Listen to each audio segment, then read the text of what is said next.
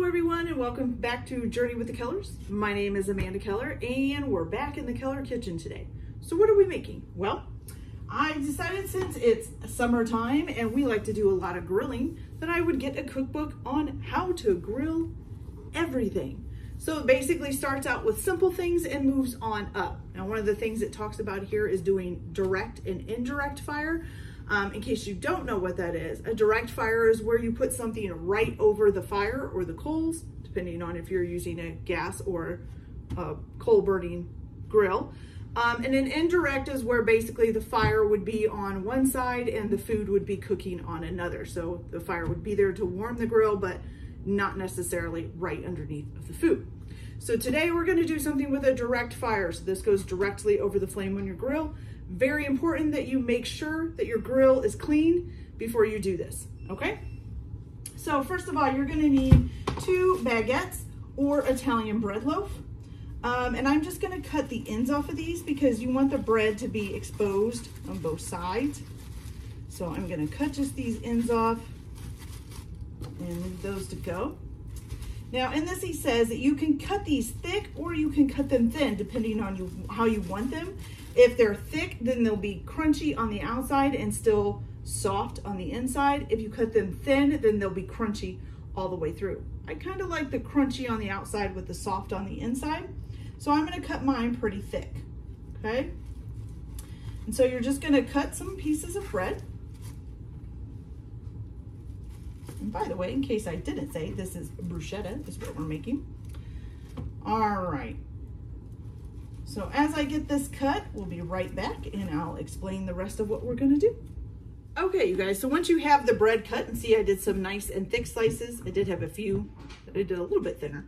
You're just gonna take some olive oil and you're gonna brush both sides of the bread with the olive oil. And that's it. And then you're gonna stick it on the grill. And you wanna make sure, of course, you warm your grill up first. See if it gives us a temperature. Nope, it just says to use a direct fire, so you're just basically making toast, so you're only going to cook this for about 1 to 3 minutes on each side. So after I get these all brushed with oil, we'll be back and I'll show you the next steps. Okay, so once you have both sides of the bread nice and oiled, you want to turn your grill on and get it warmed up. I think ours is already doing that. Then while the grill is warming up, you want to go ahead and get your stuff ready for what you're going to put on top of the bruschetta when it is done. So once it is done cooking, you're going to take a garlic clove and just rub it over both sides of the bread. The garlic clove needs to be peeled and all of that and ready to go. So you're going to rub it over both sides of the bread. And then you can put pretty much anything on top of this that you want. You can chop up a tomato and put that on top of it. I have some ham and cheese and turkey that you can put on top of it. And basically just make yourself a nice little crunchy 1 loaf sandwich. Or you could probably put one on top of the other, but trying to get these into your mouth will probably have a hard time. So we'll get these on the grill and I'll show you how we cook them. Be right back. Okay, you guys, so now we're just going to take these and set them on here. You're only going to cook them for about 1 to 3 minutes on each side. Just want to make sure it's toast. And then, you know, right over the flames. Now ours is on low, so of course you can't see the flames very well, but they are under there. Okay. All right, so as soon as we're ready to turn these over, we'll be right back. Okay, you guys, so now we're going to just flip these over. See those nice little grill marks on there? They're getting nice and toasted. All right. Go ahead and flip. Some of these look like they might need to cook a little bit longer on that side. That's okay. It says just until they're getting grill marks. So, all right.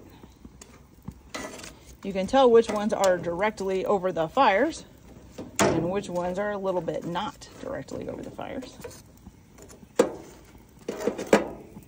Okay.